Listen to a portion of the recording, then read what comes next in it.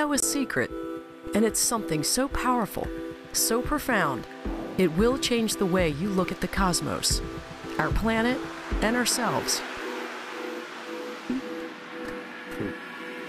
In 2003, astronomers are shocked by an extraordinary revelation: that most of the universe is missing. From galaxies far across the gulf of space to atoms in a grain of sand, everything we can see and measure, it's only 4% of the total universe. Where is the rest of the universe? In the late 1960s, astronomer Vera Rubin discovers something wrong with spiral galaxies. Their outer arms are spinning way too fast. Even our galactic neighbor, the Andromeda Galaxy, is spinning so fast it should fly apart. She is at the threshold of a profound mystery. Either our grasp of basic physics is all wrong, or something is keeping Andromeda glued together. Something invisible. Soon, astronomers give the something a name: dark matter. 3 competing theories to explain dark matter soon emerge.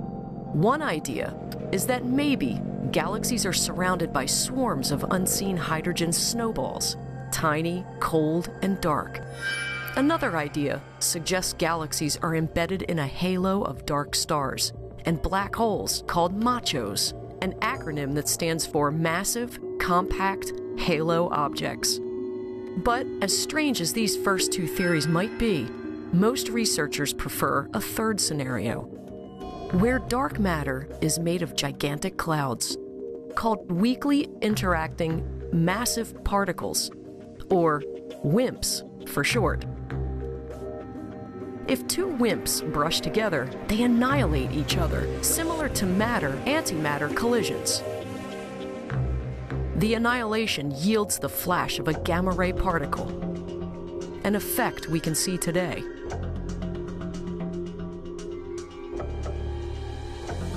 The Fermi satellite captured 2 vast bubbles of gamma rays rising above and below the disk of the Milky Way. Some think the bubbles result from clouds of dark matter self-annihilating around the core of our galaxy. Unless they're destroying each other, WIMPs are hard to detect because they're not made of normal matter. WIMPs are not even on the periodic table. Just north of Geneva, Switzerland, the hunt for dark matter is underway.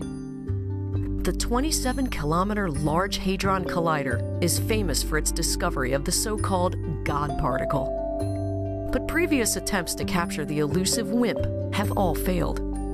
Right now, the collider is powered down, but when turned on, the LHC will give researchers a chance to study the riddles of the early universe. The question was first posed by 2 scientists.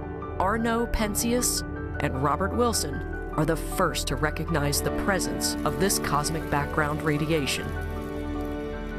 They think something is wrong with their equipment, or that the signal is coming from nearby New York City. But no matter what they do, the unwanted signal stubbornly remains. Penzias and Wilson soon realize that the signal is real, and it's a fossil relic of the Big Bang itself. The satellite is NASA's Wilkinson Microwave Anisotropy Probe, WMAP for short. Its job is to photograph the entire sky, as seen in microwaves. Some 40 years later, the WMAP science team completes the world's most detailed recording of the microwave sky. It provides a tie-dyed view of the universe, roughly 300,000 years after the Big Bang itself. And it changes everything. Debate over the age of the cosmos is reliably calculated to 13.72 billion years. What the universe is made of is measured too. Normal matter is 4.6%. Dark matter is 23%. And a relative newcomer to the human experience, dark energy is 72% of the total makeup of our universe. No one really knows what dark energy is, but there is a consensus about